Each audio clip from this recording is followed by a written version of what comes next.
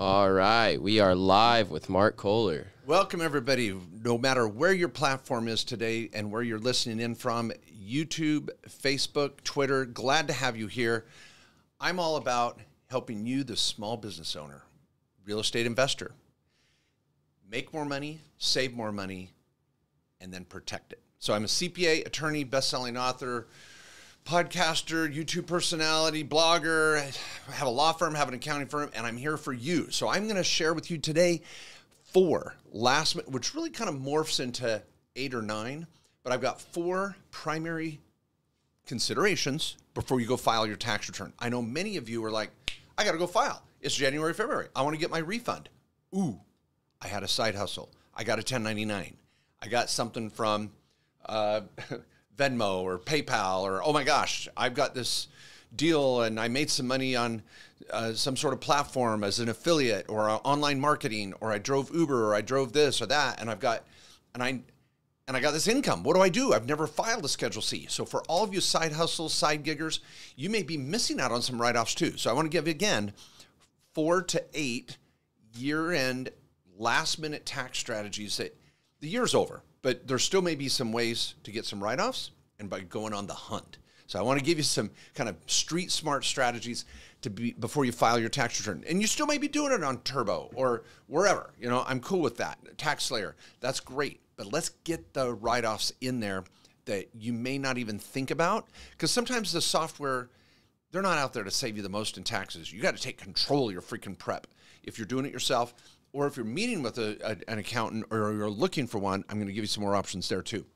But anyway, that's the topic today, and we're going to do live Q&A. So if you have questions on Twitter, on Facebook, or YouTube, please type your question down below. The studio team's going to get that to me. Now, please ignore any comments from me or someone that's talking about some cryptocurrency Bitcoin scam. That's all they are. They're bots. They're going to make comments on the Facebook and YouTube platform. We're doing all we can, even with verified accounts, to try to keep these bots out of our business. But when someone goes live, I know it's the bane of Facebook and YouTube's existence, trying to get rid of those bots. So please ignore those. I'm not making any active comments trying to get you to freaking invest Bitcoin with me. I love cryptocurrency, but there's some scams there in the contents. Now, are we good, Tristan, my studio guy? Can I get over here? It helps me out a ton to be able to see what you guys are seeing. This is great. Thank you so much. We're going to go on the whiteboard as necessary too. I've got my last minute deadlines here. Woo! Okay.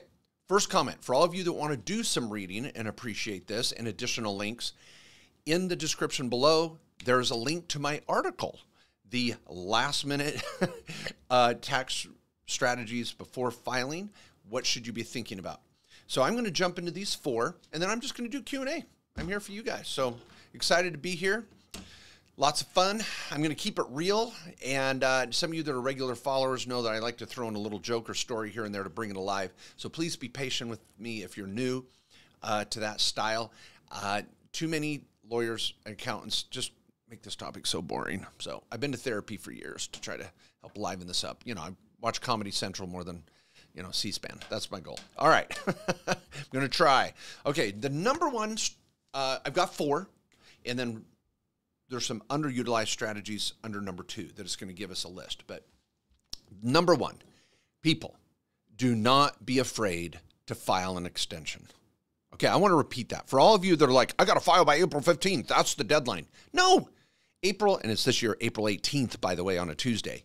That is not the deadline. That is the first deadline. If you're a business owner with a 1065 partnership or an S corporation, we will go through those deadlines. But if you're an individual filing your first side hustle, or you got your little side gig you've been filing for years, and you're all anxious and hot and bothered to file your return by April 5th, say 18th, don't worry about it. You can get an automatic extension to October 16th this year. Now, why would you do that? First, it gives you more time to gather information, go on the hunt for write-offs. Number 2, you actually reduce your chances of an audit by extending. The IRS they're waiting for people to come in the door so they can start auditing them for 2021. Or 2022. I don't want you doing that. I'd rather have you at the end of the line. Statistics consistently show the later you file, the less chance of an audit. Does your accountant tell you that? Don't worry about it. Now, some of you are like, well, I want to get my refund right away. I want to invest it, because you're not going to go buy something new at Best Buy with your refund, because you know better than that. But let's say you're waiting on a refund. I get it. You want to get your money as soon as possible. But filing an extension is okay. It doesn't cost anything to file an extension. And if you're getting a refund anyway, so be it. Now, if you think you owe, you want to send in a little deposit on April 18th with a deposit slip, but that's it. Send in what you think you owe, grab that refund with a better fine-tuned tax return in the summer. So filing an extension is okay. I've got the links down in that article under option 1 of what forms you need and how to do it. I even have an article where you can calculate how much money you should send in just to be safe. Okay, that's number 1. Now we're coming to Q&A here in a minute. All right, so be ready, Tristan. If you've got some questions, you're copying and pasting to a special spot. Okay, number 2, I want you to go on the hunt. Here, I'm going to want to give 5 write-offs that a lot of side hustle small business owners just don't take advantage of fully. Some of you are like, well, I know that write-off. Yeah, but did you really go get everything and really write off everything you could? So this is money you've already spent in 22. I just want to make sure we grab it and put it on your return. It does not have to always go through your business tax return. As long as you can show you spent it for business on a credit card, cash, whatever, I want you to take advantage of that write-off. So here's the 5. Travel. This is what I was doing the other day. I'm going through all of my credit cards and making sure that if I had any travel in 2022 where there was a business meeting with a customer, a client, one of my board members, family members that's helping in the business, I went to a conference, I went and looked at a rental property that I own. I mean, if there's, and I've got whole articles on travel, but people, go through all of your credit cards, go through all your bank statements, look for any expense for travel. Maybe you use hotels.com. You got to log into your Amex account. You got to log into your American Airlines or Delta account. See what travel you did last year, and you're like, oh my gosh, I didn't write that off. That had a business purpose. Grab it. That's number 1. And you put it on a spreadsheet. Again, it doesn't always have to go through your QuickBooks or through your business bank account. Just grab it, put it on a little spreadsheet, and you're going to give it to your accountant or use it if you're prepping your own return. Number 2, dining. Dining is 100% write-off in 22. It's back to 50% in 2023. But I've got videos and podcasts on dining, links to some dining here, conversations. But dining is 100% write-off in 2022. So let's make sure you're going back and again combing through all of your bank statements and credit cards saying, oh, that was a meeting with a business partner, a customer or client, a family member that's serving on my board of advisors or board of directors, something I teach all the time as well. Make sure you're grabbing dining. It's okay to have a healthy dining write-off. I want to give an example. If I have a client that made $5,000 last year selling on eBay, I'm not going to write off $4,000 in dining. But if I had a client that did $50,000 selling on Amazon and driving Uber, and they go out and have some meetings with some family members that are on their board or some partners that you might be working with on selling product on eBay or on Amazon or Craigslist, who knows where, you're having some business meetings, maybe you went to a conference, I'm going to grab all that dining. Get as much dining as you can. All right. Home office. It's not just the home office deduction, which is not high risk. I just held a podcast yesterday on home office. Make sure, Tristan, we got our link to the podcast down in the description. Get over to the podcast. Yesterday was all about home office. But you can write off home office supplies, home office equipment, printers, fax. Does anybody even own a fax anymore? Printers, anything at Best Buy, supplies, paper, print cartridges, all of these little things that you might use at your home office, including a little home office furniture, that could be a write-off. Let's make sure we grab it. Number 4, electronics. If you have a home phone line, I can write off 100% of your cell phone. Are your family members helping in the business and you're paying for their cell phone? Are they on the quote-unquote payroll? Are we paying our kids under age 18, our kids over age 18 getting 1099s? There's so many strategies with family. I have separate podcasts and videos on that.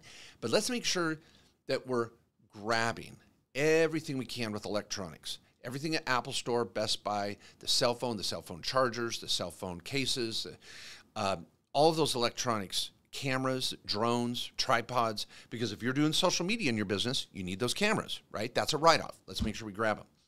And then number 5, auto. So many people do not take advantage of auto. the way they could. It's not just, oh, I had 5,000 miles. I mean, you may want to do the bonus depreciation on an SUV, a truck, an RV, a motorcycle. Are you using four-wheelers? A little trailer to go to conferences and work on your rental properties. This is separate from travel. We're talking about auto, driving your car or truck. You can have multiple autos in your family that you're using for business. Mileage on this one, actual on that. We're doing leasing on this vehicle. Oh, I got an electric vehicle. I want the tax credit. So we want to go back to 2022 and go on the hunt. What can I be writing off on my auto? How many miles? Did I drive to a conference? Did I drive to another city and pick up supplies or meet with a customer or client, a board member? Again, all your family members should be on your board. Doesn't mean they own the business, just means they're advisors to you. And you can do this with your company maintenance. We have a company maintenance program here at Main Street Business Services. We can get you on regular minutes. It audit proofs your tax return and gives you better asset protection as well. Blech. Okay, those are my 5. I'm going to repeat those. Travel, dining, home office, electronics, and auto. Make sure you go on the hunt. All right, 2 more, and then we're going to get into your questions, and I'm going to try to answer all I can today. The next one is the health savings account. Oh my gosh, I love the health savings account. It's like a Roth IRA on steroids because you get to put money in and take a tax deduction no matter how much money you make. It's on the front page of your return. It grows tax-free. You can invest it in anything you want, from stocks and ETFs and mutual funds to crypto to real estate to notes to cows. Whatever you want to buy, you can buy in your health savings account. And it grows tax-free and comes out tax-free immediately for any medical expense. You don't have to wait till you're 59 and a half. So for you young people that are like, well, I get to write off my medical anyway. No, you don't. Well, I don't want to wait till I'm 59 and a half and do a Roth or a 401k. Fine. Do your HSA. You can pull out any expense for medical at any age. The health savings account is amazing. Now, I've got articles on it, links down here in this main article of last-minute deductions. Get over to the HSA. You can just Google Kohler HSA. I've got videos and articles. It's a chapter in my book here, the Tax and Legal Playbook. The HSA, if you have the right health care plan, you can take a deduction for last year and put the money in by April 18th. That's why I bring it up. Don't file your return until you see if you can put some money in your HSA. You can put money in your HSA and reimburse yourself for medical you already had. Oh my gosh, it's amazing. All right, number 4, this is the last one. Do not forget the IRA. Now, I want you putting money in your Roth IRA. You may be doing a solo 401k, a SEP. We just held a podcast today that'll go live tomorrow on the solo 401k for business owners versus a SEP. And always making sure you're doing your Roth or your traditional IRA. There's so many options. And if you're like, Mark, it's too complex and blah, I don't know. Schedule a half hour to an hour with one of my tax lawyers. Our tax lawyers help Main Street small business owners. You don't have to have thousands of dollars to hire an attorney to say, will you just help me for a half hour and just help me choose the right retirement account? Now, we have packages where we want to set up your trifecta, set up your new entity, review your last year's tax returns. So when you call the office, the ladies or guys we have on our sales team, they're going to say, hey, which service do you need? And you may say, I only want a half hour. That's okay. We will always fall back to that if we have to. But there are a number of great options to get you a plan for the whole year and help you choose the right retirement account for last year and this year. Do a strategy session. Go out and knock your own tax return out if you want. All right, now finally, for you tax advisors out there, and many of you are already in my program, the Certified Tax Pro certification through Main Street Tax Pros, we're teaching this. And we've got new tax pros coming off the shelf here in February. So if you don't have a good accountant yet, go to markjkohler.com, look at the network, and just sign up to be alerted. When we have a certified tax advisor come out of our new program this year, you can interview them and hire them all over the country. I don't make any money on them using you choosing them to be your accountant. I want to get certified advisors all over the country to help Main Street business owners like you. And within the next month, that network will be available for you, no extra cost, to just call and interview and find an advisor that speaks my freaking language. You're going to love it. All right.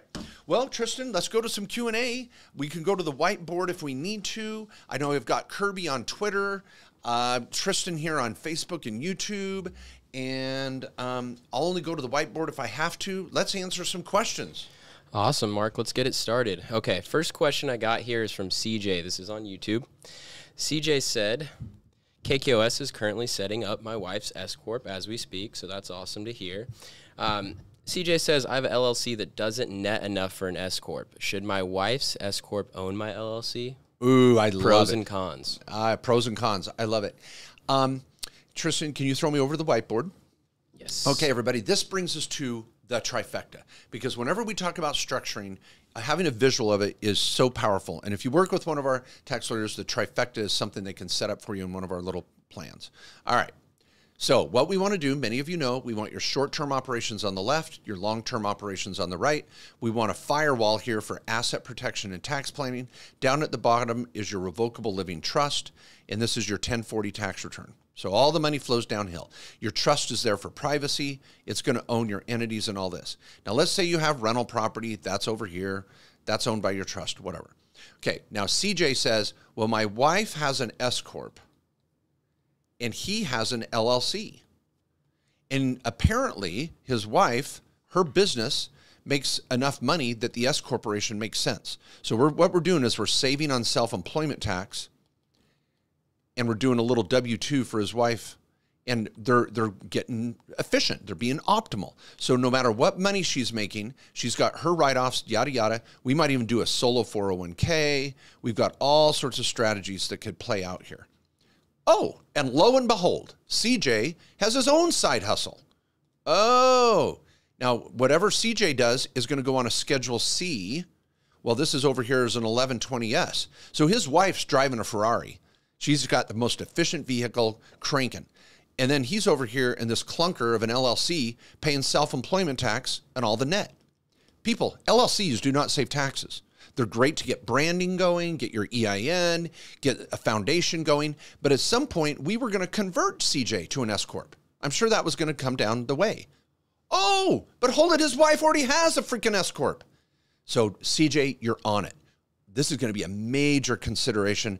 Typically, 9 times out of 10, we're going to say, CJ, do not own this anymore. We're going to change the membership retroactively with a membership transfer agreement, and we're going to make your LLC 100% owned by the S-Corp. So we want to move this LLC up above and make it owned by the S-Corp. Now, what this allows you to both to do is be more efficient. Less chance of an audit. We're going to write off all your expenses over here. You guys are going to share the profit, and each of you take a W-2. In a nutshell, CJ, it's going to save you FICA, reduce your chance of an audit, and make your life a lot easier.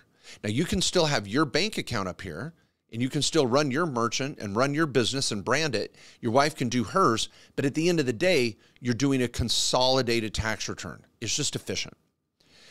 Drawbacks? If you were doing a health reimbursement arrangement, and you had a lot of medical expenses in your family, I might set yours up as a family management company. I also would ask if you had children. We might put children on payroll. We might do HRA. I need to know how much money you're netting versus your wife. So there's some variations here that keeping your LLC out of the S-Corp might be helpful, and it's going to primarily be because you have kids or a lot of medical expenses, and we want to set up that little management company off to the side. But again, that's going to be an exception. So if you're already working with one of the lawyers, can you pop me off white screen?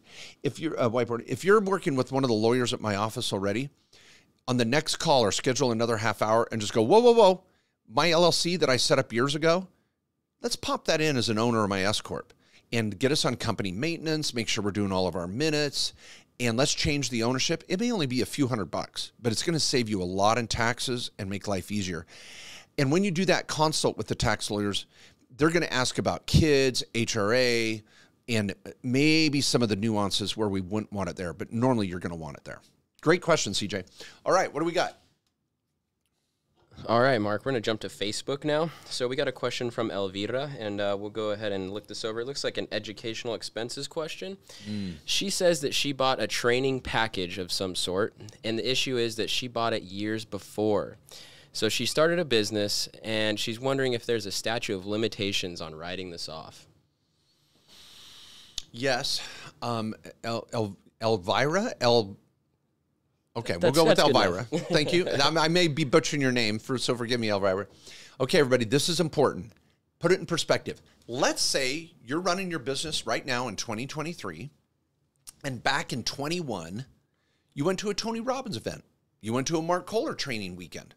You went to maybe some next level Cardone training, or you did a workshop of some sort with a note school or whatever. So you went and did some business training, not all self-help.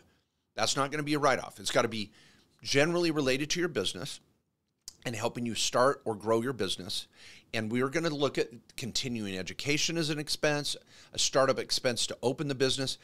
Accountants are going to massage that. We want to make sure it's going to be a valid business expense.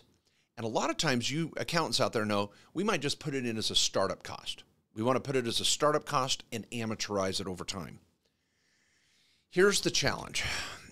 First, you can only go back and amend a tax return 3 years ago from the filing deadline or when you filed. So if you filed a 20 return in 21, you could amend it up until 22, 23, sometime in 24. So you have to go back. You can amend a return back 3 years from when the filing deadline or when you filed. And it's kind of a unique dating issue. So probably at Elvira, we're looking at best maybe amending your 2019 return. So if you spent money back in 17, 18, 2016, it's going to be gone. You can only go back up to 3 years from when you filed. The second issue is, how much income did you have back then? You got to amend it back then. You can't take it now. You got to go back and amend a return. And if you're like, well, I didn't have a business back then, you may be able to plunk it in as a startup cost now. But see, you got to, when did you incur the startup cost? And did you make an election to take that startup cost in the year when you incurred the startup cost and started your business? If you're like, well, I'm already in business now. I started it in 2021, but I had the expense back in 18 or 19. Oof. You're gonna go be. It's gonna be an uphill battle. But everybody out there, here's the big takeaway: if you're incurring an expense in 22 or in 2023 to help grow your business at a workshop or a training, you need to be talking about it. Could I write it off in 2022? Elvira, having an expense like that in 21, 20, 19, 18, you're going to need to consult with a good accountant. I could recommend one that's even outside of my certified program, that they go back in time and do prior year returns. That's what they're good at. I'm good about planning now and moving forward. You're going to need to talk to an accountant that's willing to go back in time. And they're harder to find. It's kind of a pain in the butt. So Elvira, hopefully I answered your question. Be careful. You can only go back 3 years. If you're already in business, I've already hit it. It's going to be tricky. Anything off Twitter, or are we back to YouTube or Facebook? We're back to YouTube. Okay. It looks like we have a couple really good questions on YouTube. We'll start with Zen. Zen has an S Corp and made $40,000 in 2021, $35,000 in 22. He filed an extension for 2021 earnings, but did not file for 22. Should he change to an LLC?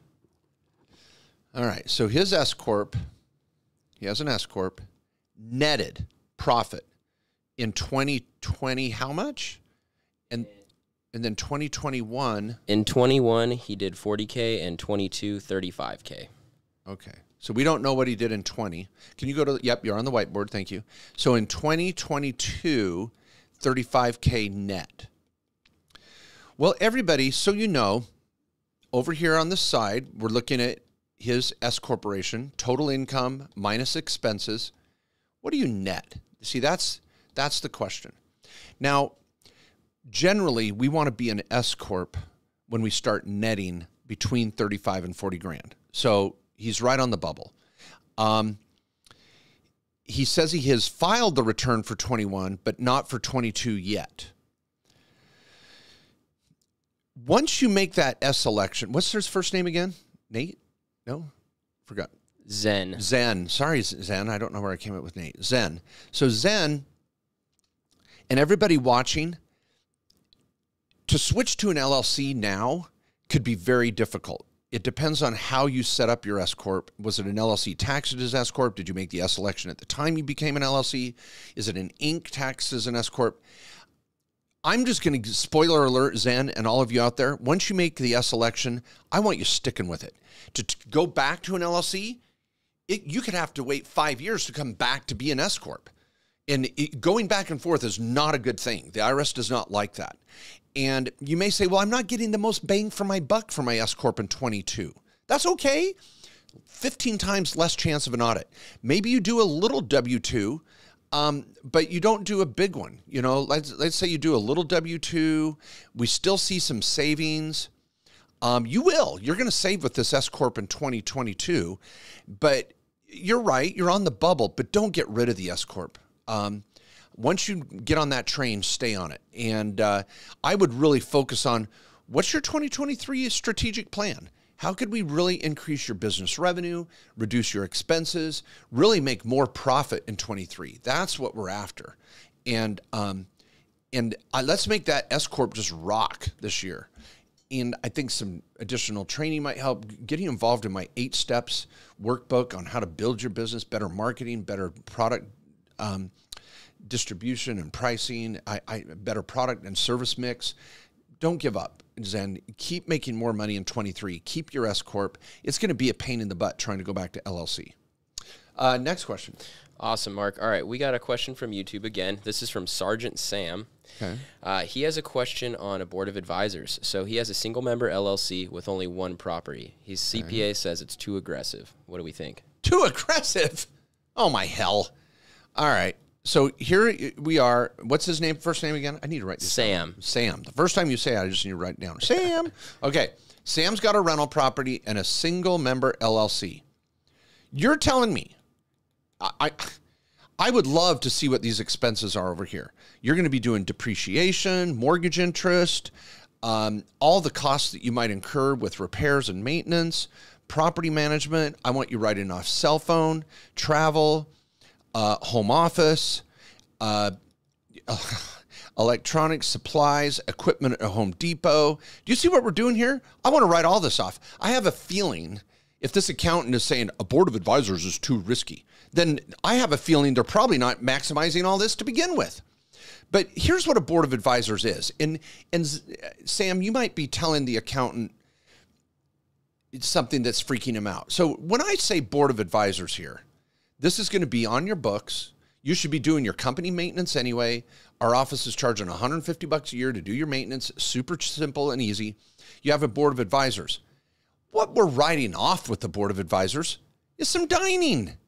Whenever I go talk with my board, maybe a little travel to have that board meeting. We're not writing off 5 days in Cancun or a week in the Cayman Islands or freaking a trip to Europe. I don't know what you told your accountant, but they may be thinking this is a bigger deal than it really is. The theory is here, I want to write off some travel to go check on the rental, have a meeting once a year. This may only be $1,000 or $2,000 combined of expenses. I don't know. So have a meeting with your accountant and maybe even show them this diagram and show them an article from mine on board of advisors. I'm not saying we're going to write off 10, 20, 50 grand of board of advisors or even 1,000. Who knows? The point is you want this board to be able to write off some dining and auto and travel when you meet with them to get good advice on your rental. And Sam, make a goal by your number 2 rental in 23. Get out there. Put that out to the universe.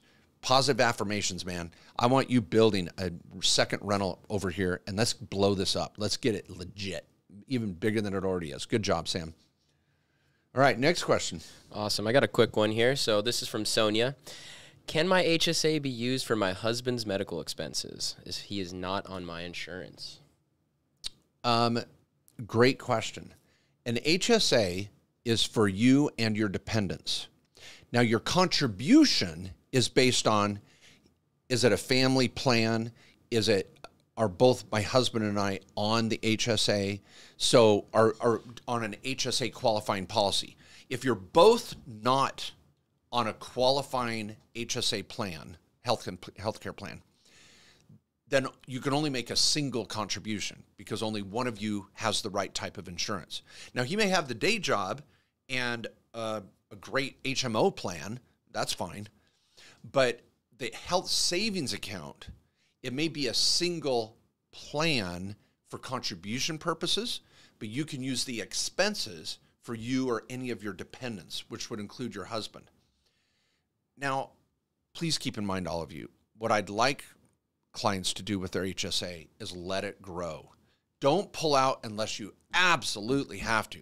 Let that money grow, let it go, invest it, because you're going to need it in the future, and you want to wait to the last minute until you need it. Then someday when your husband has a qualifying healthcare plan, you can double down. You can do joint contributions, but you're good to go. I would recommend try not to pull out any money anyway. Let it keep growing. Next question. Awesome. I got a question from Kevin. He says, "Hi, Mark. Hey. I recently had KKOS set up a PLLC where I'm 15% owner. Are my write-offs capped at 15% of expenses?" Okay, let's go to our trifecta. A PLLC, everybody, is a professional limited liability company. A PLLC is going to be like a law firm, a dental group. It could be accounting. It could be engineering. It's something that the state is requiring professional licenses for the people to own the PLLC. And something's fishy here. What's his first name? Kevin. Okay, so Kevin's over here. If you're a 15% owner of a PLLC, that means you're more than likely a licensed professional in this partnership. And everybody, think about this. What type of income is going to come in? Well, it's going to be ordinary income, and this is going to be subject to self-employment tax. It's going to suck bad. So I hope my team talked about this, Kevin. If not, I want you to email the attorney you worked with and say, Mark just told me, shouldn't my 15% ownership be an S Corp?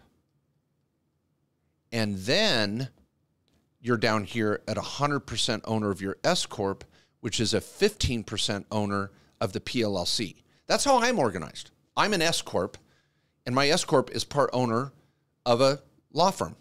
And it's a professional law practice. So I can use the LLC up there, the PLLC, as the main partnership entity, but I'm a 15% owner with my S Corp. Now, Kevin's question is, do I get 15% of the expenses? Well, Kevin, what's odd about that is you are by default, because all the expenses that come out of this are going to generate some net income. And then the net comes down to you. And if you're an individual, you're paying self-employment tax on that net and then maybe doing some unreimbursed partnership expenses. But that's really clunky. You want to be thinking about this as an S Corp and taking another bite at the apple. And then you're going to write off your own board of directors, your own home office, and a bunch of other expenses here. So you get, by default, you're getting 15% of all the expenses up here. Then you're going to take another bite of the apple and take more expenses down here. Then whatever you net is where we determine your W-2 and your K-1.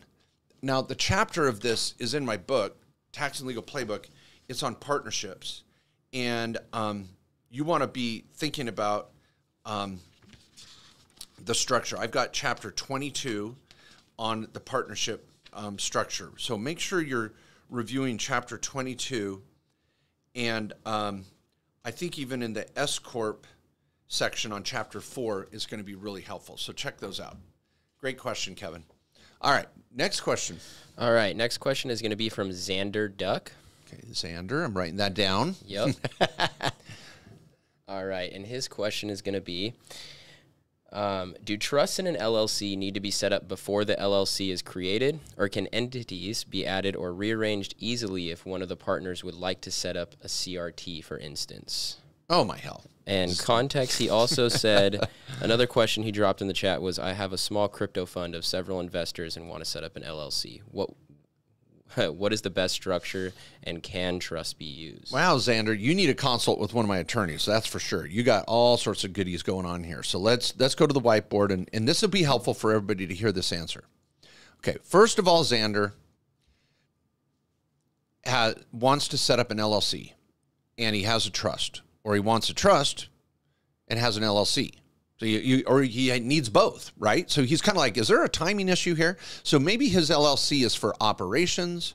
Maybe his LLC is for holdings and a rental property. And then, we've got an LLC over here with some partners and they're doing crypto. And he's got a crypto fund. Now that F word, fund, is a scary word. I don't know if I'd use that word at all, Xander. The SEC, you've seen what's going on with RB, whatever, right? Oh my God, be careful of the word fund. That's got SEC written all over it. You may say we have a crypto account with several partners involved in it, and we need to clean it up and get an LLC. That's how I'd phrase it. Because you do not want all these little quote unquote partners in a crypto account that with no LLC. That is scary stuff too. Lots of lawsuit waiting to happen. Heaven forbid one of them gets in a car accident, one of them gets into a lawsuit, one of them gets divorced, one of them dies. So I'm glad that you're talking about cleaning that up. So that's a separate issue. Then he throws out the CRT. Holy crap, Xander. Again, you've got to have a phone call with one of my tax lawyers to get this organized. And it sounds like you got the money to do it, for crying out loud. If you're thinking about a CRT, you've got crypto. We take payment in crypto. So if you want to just get over here, we'll take care of you. So everybody, the first question is timing. Your trust can come first and then the LLC. Some of you may have an LLC. Cool. And then we're going to set up the trust and we can add the trust after. This is what we do in a trifecta consultation. The attorneys are going to look at your whole picture and go, oh, you're jacked up here. You're jacked up here. Let's clean it up. And we can add a trust or an LLC, either one in any order. If we're doing them at the same time, our attorneys are going to give you some sort of discount because we can save some time. So make sure you say, can I get a little discount doing both at the same time? Maybe we knock off $100 or $200, whatever. Okay. Number 2 issue is he says, I've got all these partners and we need an LLC. That's right. Abso-freaking-lutely. And this LLC is going to define, and you're going to move that crypto account or wallet over to the owned by the LLC. That's for sure. And you want to create some protection and some ownership definition of who's got what in this wallet. And then this LLC could have multiple wallets. It could be doing crypto mining. It could be doing staking, all these things. All right. Now, when you set up your ownership of this LLC, because it's an investment account or investment LLC, I don't know if I want to use the word fund because that means you need to start talking to SEC rules. I hope you didn't take people's money and make them promises. If you lose it, you could go to jail. That's where the fund scares me. So make sure you talk to one of our attorneys about that issue.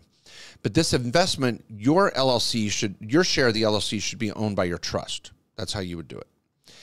Now, a CRT is a whole other ball of wax. And this is where one of the partners in the LLC may say, I'm going to contribute my ownership to a CRT. A charitable remainder trust is a completely separate project where you could have real estate in it, stock, ETFs, or crypto. And you're going to take ownership from all these places and maybe inject it into the CRT. So the CRT comes after the fact. But again, talk to any of our attorneys and they're going to help point you in the right direction. All right, next question. Awesome. Okay, it looks like I got a question from Philip Luttrell. Okay. An accountable plan for an S corp completed is an accountable plan for an S corp going to be completed by me or my accountant? Also, when do the accountable plan reimbursement payments need to be paid out? Okay, everybody. An S corp, even with an LLC or an S corp, when you do a business tax return or your individual Schedule C. So you could have a 1065, you could have an 1120S, or you could have a Schedule C. What the IRS says is if you're going to do certain reimbursements for home office, for auto, for healthcare, in the minutes, you want what's called an accountable plan. So if you get audited, the IRS checks the box. You're fine. You had this accountable plan. So it's a good thing for audit protection to have an accountable plan. It's good for asset protection because I want you to show that you're doing your annual meeting with your LLC or S Corp. And some of you are like, well, I don't have to do that with an LLC. Yeah, you don't have to floss either, but your dentist is going to tell you it's a good freaking idea. Oh, yeah. Well, so with an LLC, we do minutes and the company maintenance just like a corp. Do it right. And in those minutes every year, you're going to have accountable plan verbiage. Now, the question is, who does the minutes? You want to knock out two birds with one stone. Your accountant could adopt an accountable plan and have you sign it when they do the tax return. But to me, that's clunky. You want to do your accountable plan at the same time you do your annual maintenance for your LLC or S Corp. So if you have an LLC in Oklahoma, every year you want to make sure your fees are paid to the state, do your minutes, do your corporate book, have your membership certificates, your stock certificates, your operating agreement, your bylaws. And if some of you are like, I don't have all that, call the freaking law firm, call Main Street Business Services, and we'll get it cleaned up for just a few $100s. You're like, well, I just have a sheet of paper from LegalZoom. That's not a freaking LLC. It's a train wreck. And if you get audited, it's not going to hold up. If you get sued, it's not going to hold up. Get all the pieces. So when we do your company maintenance at the law firm, we include all the accountable plan verbiage in your minutes. If your accountant is going to do your accountable plan, then they should be doing your minutes too. And they're going to go, well, that's legal work. We don't do that. Okay, well, then what the hell? I would recommend you knock out both birds with one stone. Let the law firm and the company maintenance plan, $150 a year, do your minutes and include the accountable plan. You could do all this yourself, but holy crap, I don't even do my own freaking minutes. I let my paralegals who know what they're doing and have crafted an awesome set of minutes over the years, and I don't even do my own because I just know my team is doing it better than me. So please consider Main Street Business Services. Call the law firm at kkoslawyers.com. The link's down below. Make sure Tristan is in there, please. And just set up your minutes properly with the proper accountable plan. Now, all of you, this is when you do it, you do your board of directors. You do your board of advisors. We're going to do all this at the same time. And it just saves so much time and headache and money. So that's what I'd recommend. Your accountant could do it, but make sure they're doing everything else. If they're not doing everything else, just let us do it and do it all at once and do it right. If you want to play lawyer on TV, you can get on Google and try and figure it out yourself. But our fees are so affordable to just do it for you. Okay, next question. All right, next question is from James. What's the risk of transferring my rentals out of my name to my LLC? Do banks need me to refinance? Will they want the note paid in full if I transfer it out of my name? I'm the only member in my LLC. Okay, James, that's a fair question. And everybody, what James is asking is, I've over here and own my rental in my own name because I wanted to get a kick-ass mortgage with great interest rates. And I'm worried that if I transfer this property that's in my name to my LLC, because that's what makes freaking sense, and I want freaking asset protection, is the bank going to be crazy, like they can be, and require me to refinance or call the note due with what they call the due on sale clause?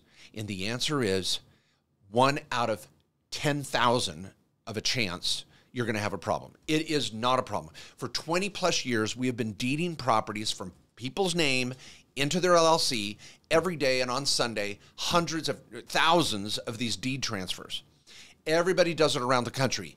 It's okay. I have talked to so many banking lawyers I'm saying, are you calling the due on sale clause? They're like, why? If someone's paying their mortgage, we don't care. We've already got the personal guarantee from the individual. If we have to foreclose, we're going to come after them. If they want to deed it to their LLC, knock yourself out. Do not go into the bank and ask for permission. And especially if you're in a small town bank, if you go in and say you're going to do it, they're going to freaking hit the red button. Rip. Bankers, you can't even go to the bathroom without asking for permission from 3 different people. Do not go ask your bank about this. Just deed the property to your freaking LLC. What's the worst case? They go, you shouldn't have done that. Okay, I'll deed it back to myself. By the way, you've already sold my mortgage 4 times over. You're not even the servicer, and I've been paying my mortgage. That's right. They're not going to care. They're not going to notice. So, James, get on it. Get some good freaking asset protection. Set up your LLC in the state where your rental is located. Deed it over, and make sure your trust owns your LLC. I don't care if you're single, married, kids, no kids, young or old, you need a freaking trust, because guess what? You're not going to live forever. And if you die with this property in your own name, it's going to be a train wreck. It's called probate. And who the hell is going to get it? So get your trust done, get the deed transferred. You're going to be fine. Next question. Awesome. I got a question from Jakari here. This is I had an LLC established 2022, didn't make any money for the year, and it fell into forfeiture with a $1,000 fine. Think I should cover the fine and utilize the LLC? Hell no. Or go with new? Get new. So some of you, Jakari has probably set up an LLC. It could have been California, where they have the minimum tax. It could be another state that's just being a pain in the butt, and the company has been involuntarily dissolved. Now, some of you, your LLC could be involuntarily dissolved because you haven't done your annual minutes. You haven't done your annual registration. Oh, gosh, it sounds like it's an infomercial today for my company maintenance program. I'm sorry. I'm not trying to just pound it, but our company maintenance program makes sure you never get dissolved. There's no penalty. You don't get into this problem in the first place, and you do your minutes and take a tax write-off. Now, Jakari's like, well, I didn't even make any money. You know, back in 21 or 20 and 22, it's just kind of been sitting there, and I want to make more money, but now I've got to pay this huge fine to get it back up to speed. Let it go. Let it go. Let it go. How's she sing that in Frozen? Yeah, just let it go. I didn't like the cold anyway. Or I did like the cold. Who knows? I'm so sick of Frozen. I hear it everywhere. It's echoing amongst my grandchildren and my nieces and nephews. Okay, so anyway, just let it go. Set up a new freaking entity when you need one, and we're going to help guide you so you do it right this time, at the right time, in the right place. People, you don't need to have an LLC to start a business. Start your business. Start making some freaking money. Then we'll add the entity. You got a rental? Get the LLC right away. You're already in business. All right, next question. All right, Flew the Coop. If you, all right, sorry about that. If you amend a tax return, does that increase your chances of being audited? Yes. If you amend a tax return, it increases your chance of audit. So you better have your shiz together if you're going to amend a return. He also says, thanks, love you. Thanks, love you too. What do you do, hearts? Little Justin Bieber? Something like that. Okay. All right. Eric with the next question. His spouse has real estate pro status for single member LLCs for several rentals. If we put our primary home in an LLC and she works from home, can we write off the entire home and all expenses? Hell no. Eric, stop. You're freaking me out. Okay, now, Eric, I love it. He's hitting a home run. He's got an LLC, several rentals. I love it. It sounds like Eric has a day job over here, and that's cool. Hopefully he's doing the 401k, company matching out. They're funding their HSA. They're funding their Roths. Oh, I love how he's talking. And Eric then says, oh, and my wife hit real estate professional classification. Oh my gosh, that's huge. So any losses that are generated from depreciation, they're going to come down here and he's going to get the losses and they're going to write them off on their 1040 and they have a revocable living trust and maybe we're paying the kids. And oh my gosh, Eric, I'm loving it. But do not put your home, your primary residence, in a freaking LLC. Do not. It is a bad idea. From start to finish. You are not going to get any tax write-offs in there that it's going to create an audit risk. Hell no. Now, what I do want you to do is maximize the home office deduction. I want you to maybe use the Augusta rule when needed. I covered this all yesterday on my podcast on home office. Take advantage of it. And your home is going to be owned by your trust, but not an LLC. It's not business property. And I want you to get the sale of home exemption when you do sell it. If you converted it into a rental to yourself, now you got to pay taxes on rent going to your... Hold it. I got rental income to myself. It's a wash. Maybe you even get a write-off, which you won't because you can't write off your personal residence, but we can do the home office. So keep the home in your trust. Get your trust done. Get on a phone with one of my tax lawyers and get your trifecta done with a trust. We have a trifecta trust plan. We have a trifecta set up your entity plan and a trifecta review my tax return plan. All three for under $2,000 to meet with a real lawyer and get your plan for 2023. If we freaking know to save you taxes 10 times that with a plan, we screwed up. We will help. You're going to freaking love it. So get your trust done. Put your home into it. Make sure your trust owns your LLC. Keep your wife as a real estate professional. I love it. But just do the home office. That's all you need. Don't screw around with an LLC. and try to pay rent to yourself. It's a vicious circle. It's not going to get you anywhere. You'll be on a gerbil on a treadmill. All right, next question. Okay, rent is due. He's asking, in order to take the vehicle mileage deduction, does the vehicle have to be titled in my name, or can I still take it on my wife's or mother-in-law's vehicle? I love it. Go to my blog right now. By the way, take me off whiteboard. Okay, everybody, this rent is due has a great comment. What should I do with my auto? Do I need to own the car in order to write it off? Does business need to own the car on the title? No, no, no. The IRS does not care who owns your car, truck, SUV, or motorcycle. All they care is, did you use it for business? Now, at my blog at markjkohler.com, one of my most recent articles is writing off your auto, the best way to write off your auto in 2023. You see it there, right, Tristan? It's one of my last articles posted on the auto deduction. If you want to just search blog Mark J. Kohler auto, it'll come right up. It's one of my most recent articles. Everybody go check it out. I've got 7 or 8 rules of thumb. How should I go mileage? Should I go actual? Should I lease? Should I get an SUV? What do I do with my RV? Da, da, da, da, da. So get over into that article and learn the rules on this. And one of those sections I talk about, there is no extra write-off. If you wrap your car with some cool design and your company logo, there's no extra write-off. And there is no extra or necessary write-off to have your car or truck titled in the name of your LLC. Doesn't matter. Doesn't matter. Just own it, use it for business, freaking write it off. All right. Next question. Okay, we got a question from AJ. Do you have any suggestions on 529 withdrawals? I want to take some extra money out as my kid got a scholarship.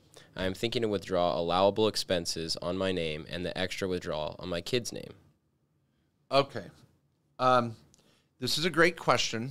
And this, in my certified tax advisor training, which if any of you are tax advisors, you want to go check it out. I have 75 plus classes, 12 modules, and one of them is on college savings. I just recorded it earlier this week. I just pulled up my slides on it. And everybody, let me tell you and I train my CTAs on this. Okay. And I've got an article on this on my blog on choosing the right college savings strategy. You may even pull that off my blog, Tristan, and put it in the description too. But here's the deal. People, you want to use a combination of the 529, the Coverdell, and the Roth. That's how I'm going to save for college for my kids and future beneficiaries. 529, Coverdell, Roth. AJ's here talking about 529. I'm not a big fan of the 529, but when you pull out money from a 529 or a Coverdell, it has to be for qualified education expenses. Let me tell everybody what this means. Here's the type of expenses you can pull out of a 529 or Coverdell. Tuition at a bona fide Department of Education, Title IX, Title VII college. I cannot take tuition to go to Mark Kohler's conference and write it off out of my 529. It has to be a bona fide FAFSA regulated financial aid university, community college, state school, blah, blah, blah. If you can get a student loan for it, that tells you can qualify for pulling out money for that. Books and materials to attend that school. Room and board, if they're at least part-time or more. They have to at least be part-time, not just one class. Room and board. Computers and related equipment, internet access, and special needs for students attending the college, university. That's it. That's it.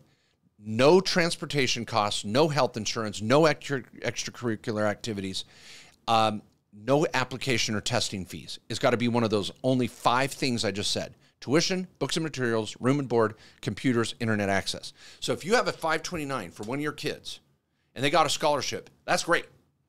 But you can't pull money out of a 529 or there's penalties and tax for anything that's not qualified. So make sure you know the qualified list. Now, AJ says, well, what about for me? Well, who's the beneficiary of the 529? The kid. Well, then that means you can't pull it out for you. Now, what you can do is change the beneficiary of a 529 to a different child. So if your child doesn't use all the money, they're on scholarship, change it to another kid, change it to a grandkid, change it to a niece or nephew. You can even change it to yourself if you want to go to college at an institution that qualifies, not a Tony Robbins event, a Mark Kohler event, a Cardone event. It's got to be a real college. So if you want to get reimbursed, change the beneficiary if it's not your kid, or leave it. Leave it alone, let it grow, and put it in your grandkid's name as a beneficiary someday. I hope that helps you. Be careful pulling out any money out of a 529 that doesn't meet this criteria, and it has to be this criteria for the beneficiary of that plan, not you, unless you are the beneficiary and you change it to that. Hope that helps. All right, next question. All right, I have a question from Silly Scoop. Okay. He has an S Corp, never made any money, but he owes taxes to the state of New York because of late filing. Oh, man. I already filed a final return. Okay. What happens if I never pay the tax? Am I personally on the hook? Ooh, great question. People, this is good for California Franchise Tax Board, New York, Tennessee fonts.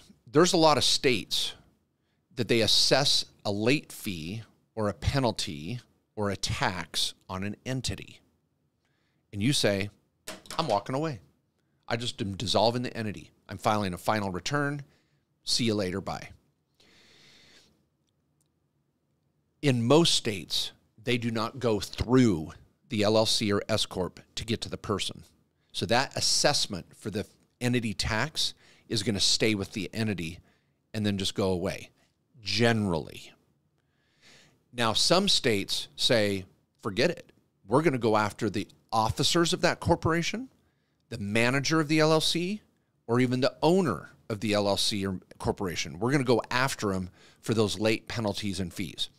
I cannot guarantee that that will not happen. In California, they are currently not going after the owners of LLCs or corporations if they don't pay the franchise tax. But you want to keep that name, you got to pay the fee. So they're going to dissolve it, and you will not be able to touch that company name again until you pay those back fees. So the states are, most states are like, you don't pay it? All right, your company is blackballed. But you want that company name or reinstate it, you're going to have to pay the old tax. I will say you've got to be careful. I would do a lot of research on maybe even talk to a New York CPA that's dealt with this penalty before and say, are they going after the officers or owners for an S Corp penalty? If they say yes, you better pay it. If they're like, nah, they're not touching them, it's just going to die with the company, then just let it go. But I'll tell you, most of the time you can get out of it or not deal with it because it goes with the company. But if they're going after the owners or officers, you better be careful and be prepared because you don't want to see that snowball with penalties and interest over time and then be mad at me on this podcast that I said you're not going to pay it. You very well could, so do your research. But I think you got a good chance. All right, next question. All right, we got time for a couple more here. So this is just a quick one. When is the calendar presale going to ship? Oh my gosh, someone said, I'm holding a PDF printout of my crappy copy of my calendar that's freaking amazing.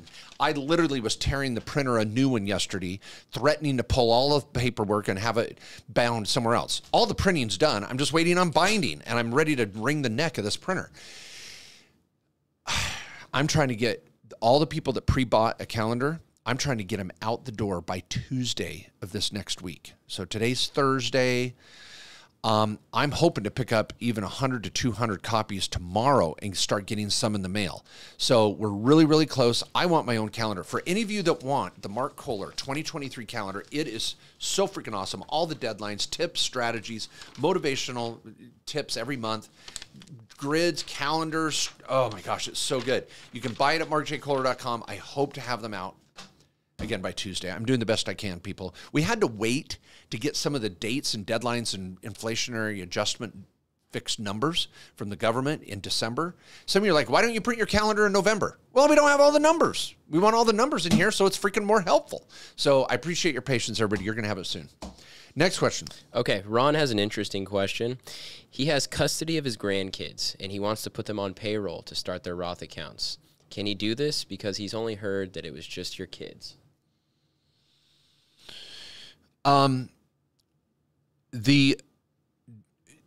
Okay, if you want to pay your kids, everybody, and they're your dependents and on your tax return, and they're under age 18, you are allowed to put them on payroll in a Schedule C or a 1065 or a Schedule E and not withhold FICA. That's the trick. You can pay your grandkids. You can pay your nieces and nephews, but you have to issue them a W-2 or a 1099 if they're 18 or older, and they're going to have to pay FICA. But the strategy is, everybody, and I'm coming around to Ron's question, the strategy is I can pay my own kids under age 18 because they're my dependent and they're on my tax return.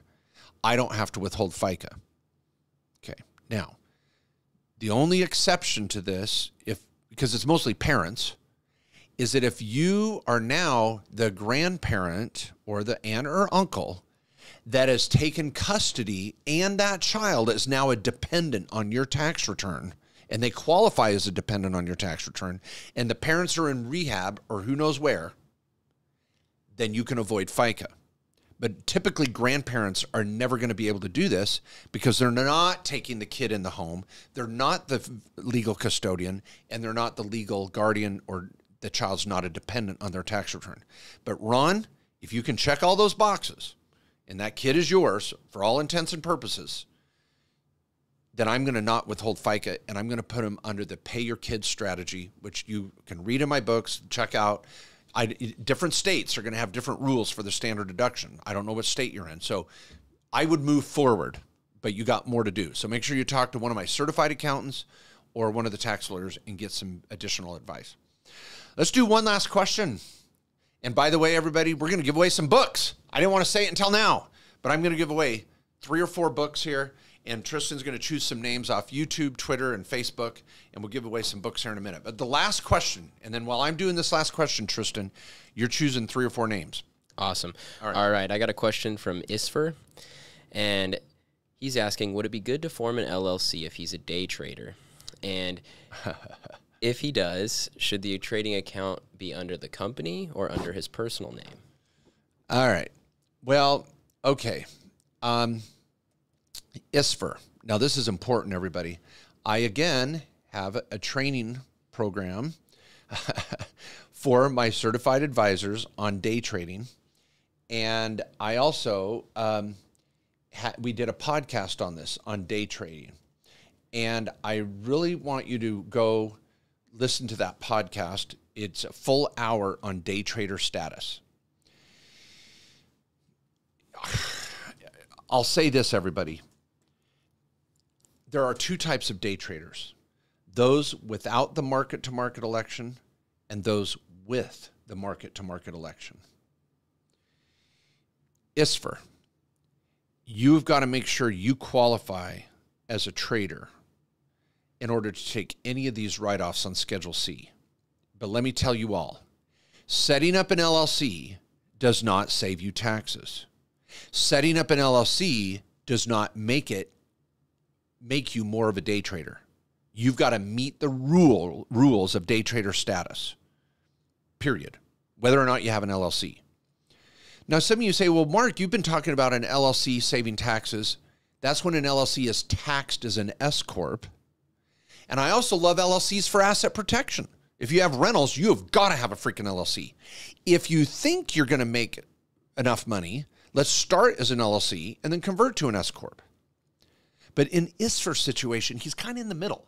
He's kind of saying, well, I'm a day trader and I want an LLC for write-offs. Okay, if you're a day trader, you get write-offs, but you better freaking qualify. The LLC doesn't change the equation.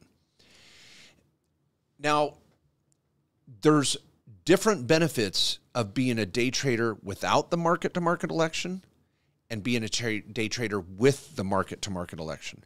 And at ISFR, there is a lot of misinformation out there. I'm just going to tell everybody, if you have a day job at all, if you're not doing a ton of trading and that's your primary source of income, you're not going to qualify anyway. So ISFR, you may think you qualify as a day trader and you're getting all these write-offs because some program that trains Forexers and whatever has told you this. Just ask them, will you sign my tax return? And if I get audited, you'll stand behind it? Oh, no, well, you got to talk to your own accountant, blah, blah, blah. Then shut the hell up. Quit giving me tax advice on how to file as a day trader when you're not going to sign my tax return. Make sure the same person that's advising you on this issue is the same person with malpractice insurance, signing your tax return as a valid enrolled agent or CPA. Do not be getting advice from someone on this issue and then knocking this out on TurboTax. Be careful, Isfer. All right, give me some names. Who's our winners? Awesome. So let's go ahead and get a book to Ron Johnson. He had a great question, so we'll get him a book. Okay.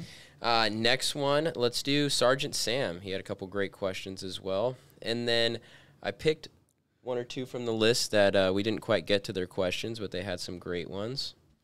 And that's going to be Ricken Patel. And let me find that next one. Raul Rudd. Raul Rudd, Ricken Patel. Yep. Ron Johnson. Ron Johnson. Sergeant Sam. And Sergeant Sam. Those 4 are winners. Ladies, I don't know if that was gender equality or not. Sometimes we give all the books to the ladies. Sometimes we give it to the guys. Sometimes it's hard to tell if you're a male or female with your handle. Can you put me on the whiteboard? Everybody, if you just want a book, email Diane@markjkohler.com. Email Diane@markjkohler.com and let her know you want a book. She's going to verify those names. Tristan will get those over to Diane so we know that none of you are trying to game the system. Back to the, so that's Diane with 2 N's at markjkohler.com. So back to the video. Everybody, here's my final tip. You control your own destiny. You are your own tax advisor first. I try to make this stuff fun, sexy, and easy to understand. I want you out there continuing to listen to my podcasts, catch my YouTube. I'm going to help you give you the best street smart tax strategies that are out there. When it's time to prep your return, please be on the list looking for a certified tax advisor from my program, the Main Street Tax Pros. They are going to give you every freaking write-off you can find. They're trained on my 85 strategy pluses. They've got it all. They're going to be coming off the shelf next month. Get to markjkohler.com and look for that network. Please keep trying to do your best. Keep living the dream. Next week, I think I'll be going live on Wednesday, not Thursday. I'm going to my own scale-upping conference on Thursday and Friday. I'm constantly learning how to be a better business owner myself. So I'll see you next Wednesday for a live. Be out there, killing it, doing your best to keep living the dream. I'll be right there alongside you. Thanks, everybody.